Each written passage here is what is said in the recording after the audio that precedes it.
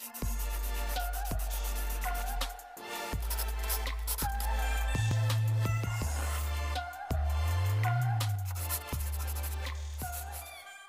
day and welcome to Pamati Tutorial. Makinig, manood at matuto ng math. Okay, today we will continue the introduction of sets, and this time we will discuss the set notations. Okay, sets pa rin tayo, then the sets notation. Okay, let's start. Before that, let's have a short review first. What is a set? Set is a collection of well-defined object. Group object, it means elements or members. Then well-defined, ibig sabihin tumpak na nag-describe, accurately describe. Okay, the set notations. Set can be named by upper letters. Okay, set can be named using the uppercase letters or the capital letters from A to Z, English alphabet letters. Okay, that is for the sets. The elements, you have here the notation. This would be the notation of our elements, which is the symbol. Then if we will say elements, we are using the lowercase letters or the small English alphabet letters from A to Z. Okay, remember, set, renaming the set, we are using the uppercase English alphabet letters, and for the elements, we are using the small English alphabet letters. Okay, then the set or the elements separated by a comma and enclosed by a braces. Okay, braces is using for the listing the elements of sets. Okay, comma and separate the elements of a set. Okay, next example, you have here set A. Then remember, there would be a comma after each element and enclosed with the braces. Then the name of the set is capital letter A. Okay, A is set with the elements 2, 4, 6, 8, 10. Okay, it will read as A is a set with elements 2, 4, 6, 8, and 10. Okay, how about this one? Observe. This would be our set, the capital letter. This would be our elements, separated by comma and enclosed by braces. Okay. B is a set with elements O, P, Q, R, and S. Okay. Next. We are now in the different methods how to write the sets. The first one is the rule method or the verbal description. Okay, verbal description, it means we are writing it verbally. Okay, the rule method. Example, set D is the set of integers between -3 and 3. That is the verbal description. Okay, or the rule method. Set E is the set of counting numbers greater than 9. Okay, we are just writing it verbally.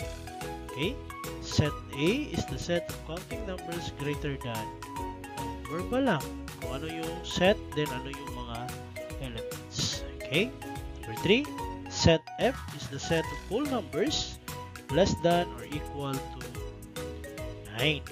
Okay, then the second one is the roster method or the listing method. First one is the rule method, or we are writing it verbally. This one, we are using the roster method, or we are listing the elements. Okay, list all elements inside the braces. Write the elements only once. That, well, remember this one. write the elements only once, no repetition in any order. Ibig sabihin, hindi siya pwedeng paulit-ulit. Then, kung magtatanong kayo, dapat ba in order? In any order. Okay? Example. Ito yung rule method natin kanina. Verbal description. Set D is the set of integers between negative 3 and 3. If we will write that one in listing method, our set is D. Remember, we are listing now the elements inside the braces, and between negative 3 and 3 is negative 2, negative 1, 0, 1, and 2 inside the braces, and separated by a comma. And remember, walang nag-repeat na elements. Okay, this one. Set is the set of counting numbers greater than 9.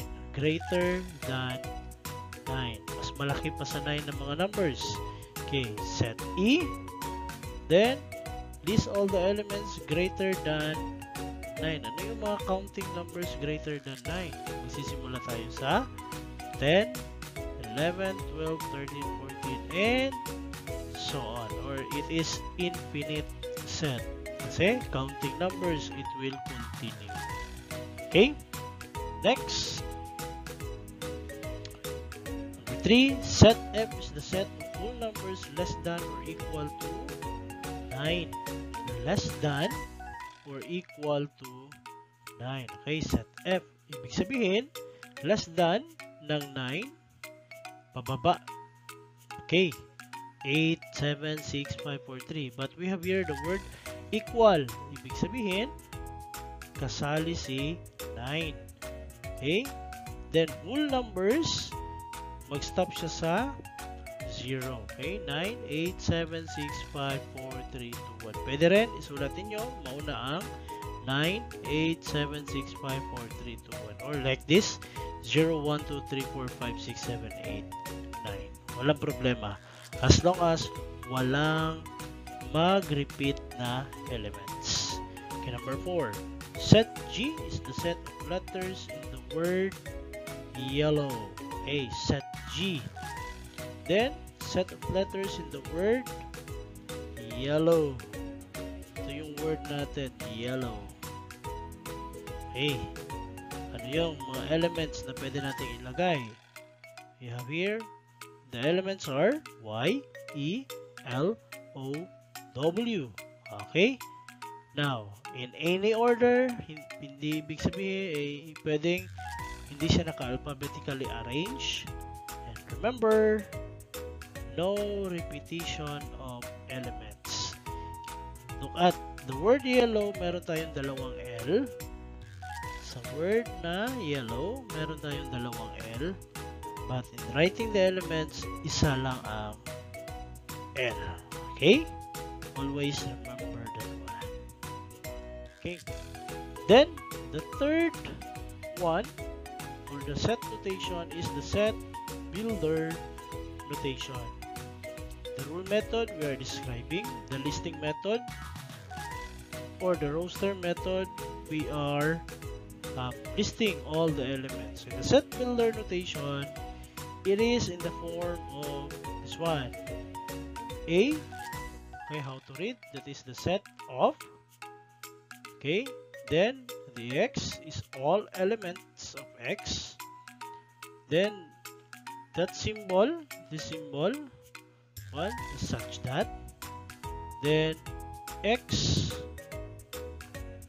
are counting numbers, or X is counting numbers. Okay, na-change lang yan. Na-change. Okay?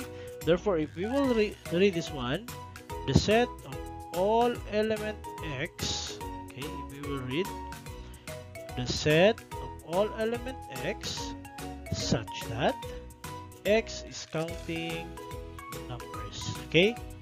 So here are the examples.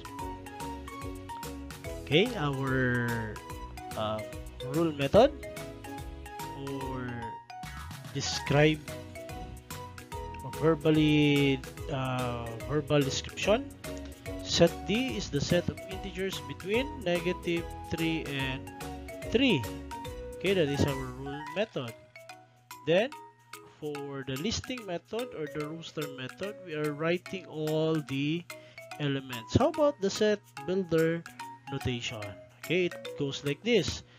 Our set, which is D such that X, ibig sabihin ito yung mga elements, which is the set of all elements X such that X is an integers between negative 3 and 3. Ibig sabihin, si X daw is between negative 3 and 3. And those are negative 2, negative 1, 0, 1, and 2.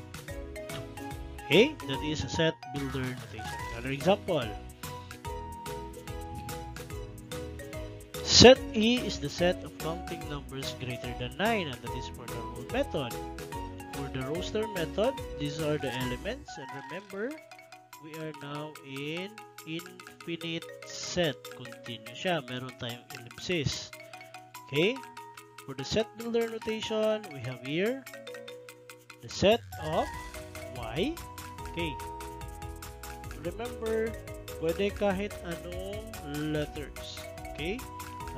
Kahit anong letters yan, as long as it is a small or lowercase letter. Okay? Set of elements, set of all elements Y such that Y is counting numbers greater than 9. Okay? Ito yung numbers greater than 9. Okay? That is for our set builder notation. Okay? And that ends with our video. And thank you for watching Pamati tutorial. Makinig, manood, at matuto. Okay, do not forget to subscribe, like, and share this video and paki-click na rin sa notification bell para updated kayo sa mga video natin. And thank you for watching. I hope meron kayong natutunan and